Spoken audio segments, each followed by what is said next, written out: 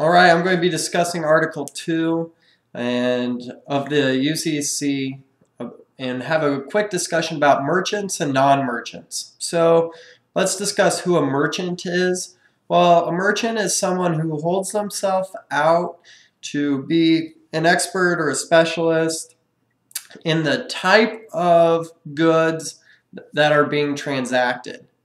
Okay, so for instance, my mother loves antiques. She's all about antiques, goes antique shopping, but she mostly just buys antique furniture.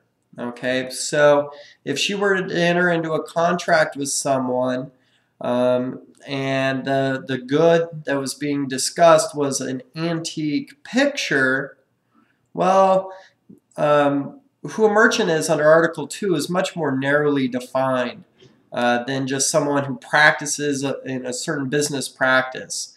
So she may know how an auction works, right, because that's a business practice. But if the person who's selling the painting says, hey, listen, this is a Renoir, and she doesn't know it, but he says later, well, you were in antiques. She'll say, yes, but I'm not in art, I'm in furniture. So the definition of a merchant is much more narrowly defined. So a lot of transactions are usually between a merchant and a consumer.